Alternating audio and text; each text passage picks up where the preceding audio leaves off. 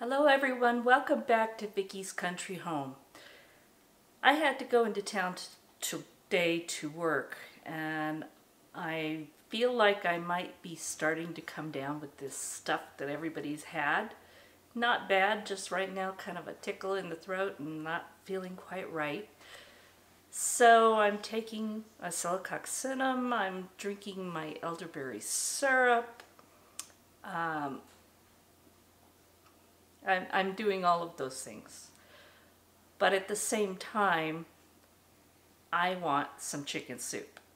So I'm going to make my favorite chicken soup. And I've made one pretty similar to this before. But today what I'm going to do, because I want to do this quickly, is I'm going to use my home canned chicken thighs. And some of them have a bit of broth in it.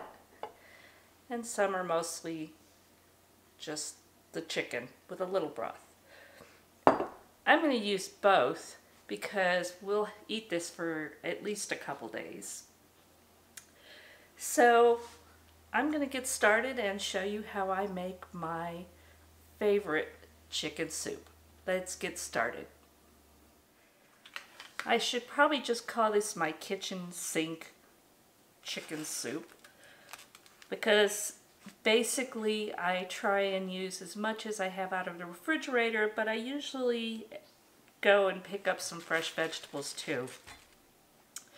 So I've got some celery, and if you've never tried this, I don't use celery that often.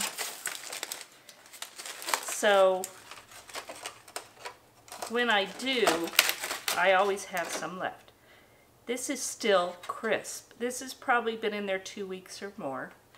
There's some brown on the end, but I just cut that off. This celery stays great, and all I've done is wrap foil around it and put it in my refrigerator. So we're going to put celery. I have some carrots, a zucchini, a yellow squash. I have a couple of these little baby bok choy. If you've never put this in a soup, I encourage you to try it because I love it. I slice up the stems and the bulb, and I slice up the greens, and it goes wonderful in soup. I'm going to put a few little creamer potatoes cut up. Diced green chilies, one of my favorite things to add. Some Rotel canned tomatoes, and then I always like to put some grain in there, so I always add some barley, and this time I'm going to add some farro. So this just kind of has everything in it and turns out really great. So what I've done is I've already put some chicken bone broth in the pot to start heating up. The next thing I'm going to do is just take some of my barley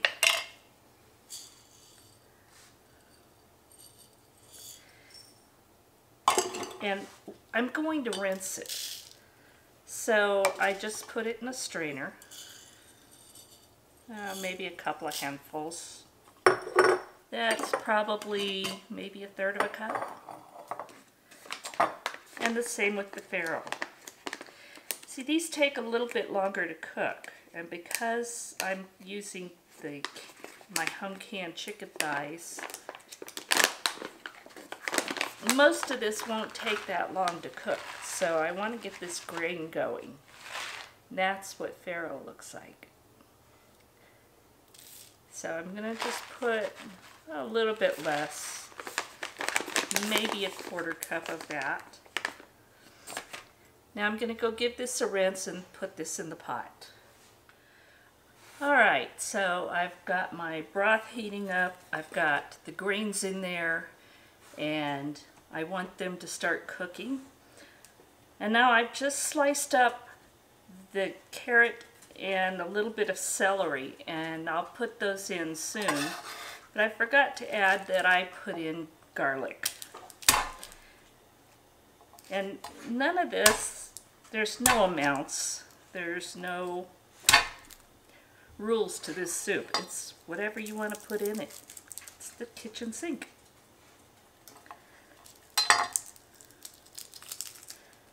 So I'm just gonna cut off this little bad spot here. I'm just gonna kind of chop this up a little bit, but it doesn't have to be any certain way.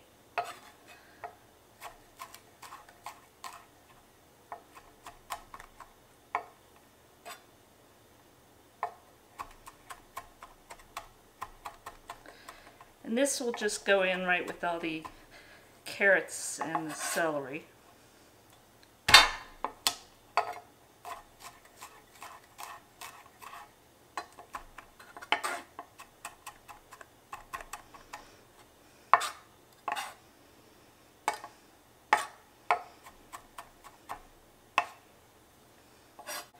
Now most of the time when I make this soup, I'm starting from cooking a whole chicken,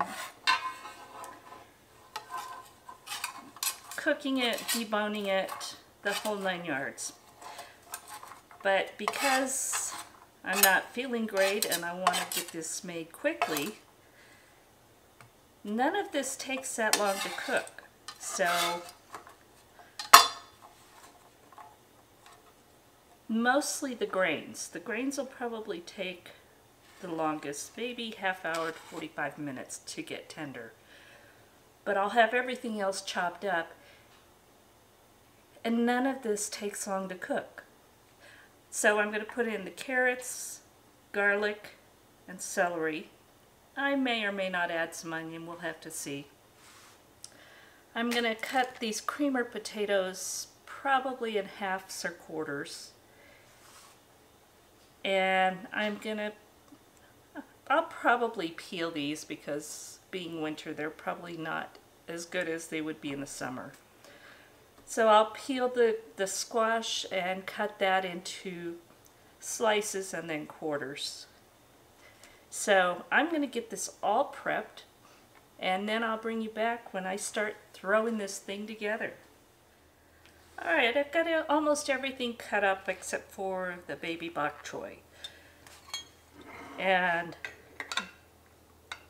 it's cooking great. Now I'm just going to add just the liquid for now off of this chicken. I'll add the chicken later in the process.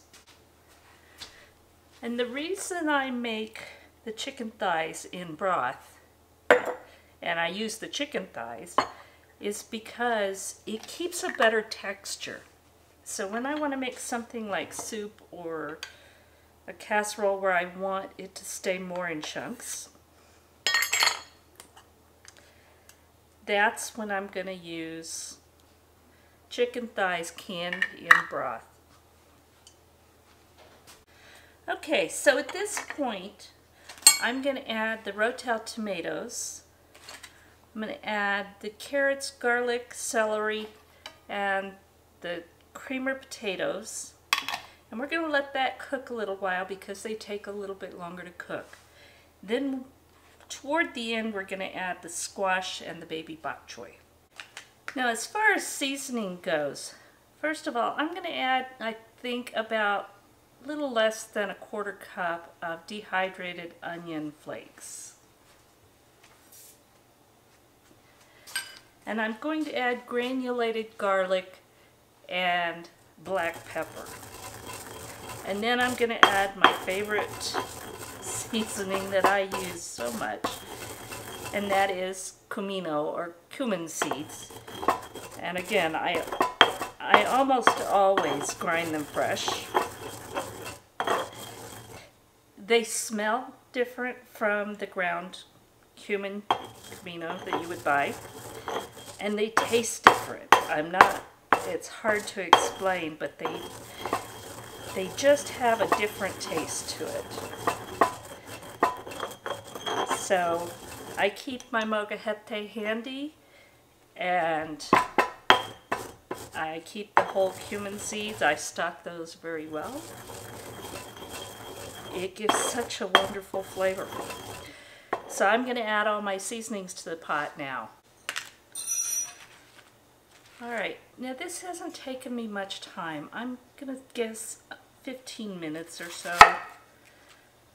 But honestly, it is so worth it. And for the bok choy, it's really tender, not like the full-size bok choy. And I think this is called pak choy, but here in the markets it's called baby bok choy.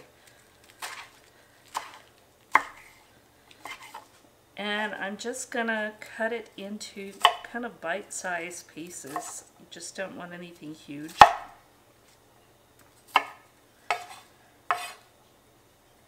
And I'll go ahead and add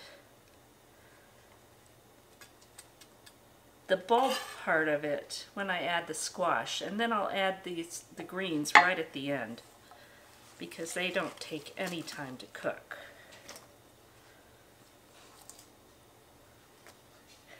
And I decided to add a little bit of Mexican oregano. Sometimes I do, sometimes I don't. It just adds a good flavor. But the wonderful thing is you can pretty much do whatever you want with this soup, and it always comes out good.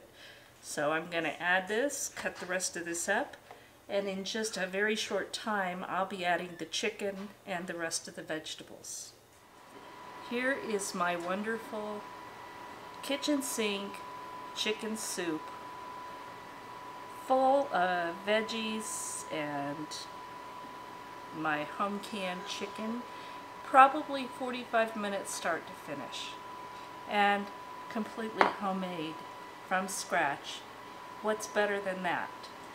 So now I'm going to take a taste, and there's no way to get everything in one bite. There's too many things going on here. So we'll just take some.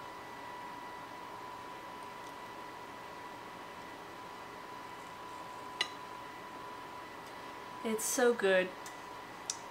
There's spice. Even me not feeling well, you can taste it. And that's what I love.